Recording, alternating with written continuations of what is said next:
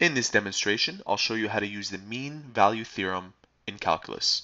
The mean value theorem states that for a function continuous over the closed intervals a, b, and differentiable over the open intervals a and b, there exists a value n where f prime at n is equal to the average derivative over the interval, defined here.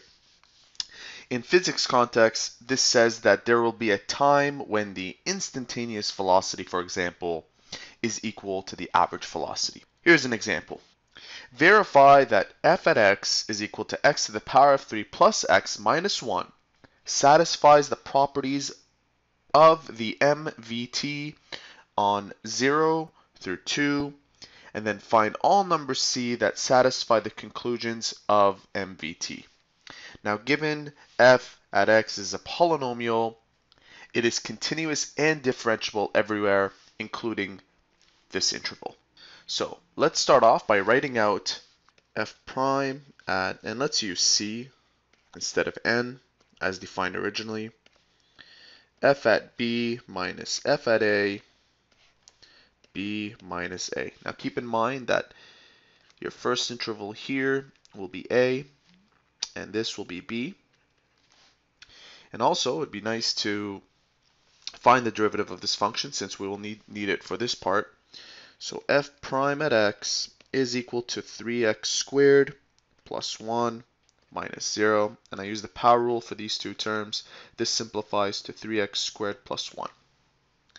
And what I'll do is apply C for my x. So f prime at c is equal to 3c squared plus 1. I'll place that right here. 3c squared plus 1 is equal to f at b. Let's find out what that is. F at b is equal to 2 to the power of 3, which is 8 plus 2 minus 1. 8 plus 2 minus 1 is equal to 9. Wonderful.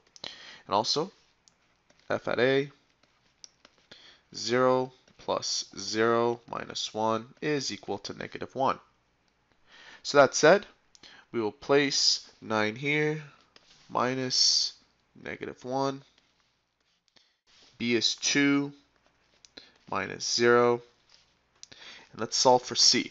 Simplifying the right side gives us 10 over 2, which is 5.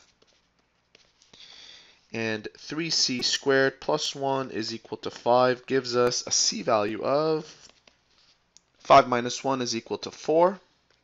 3c, 4 over 3, c squared.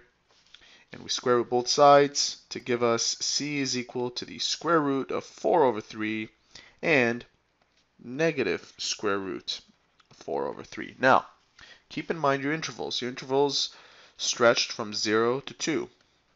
Since this is outside of 0 and 2, you cannot include that as your c value.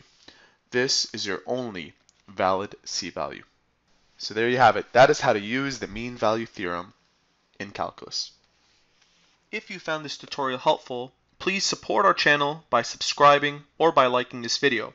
If you have any further questions, you may visit our website at biology-forums.com. We are an online service for students seeking free homework help. See you soon.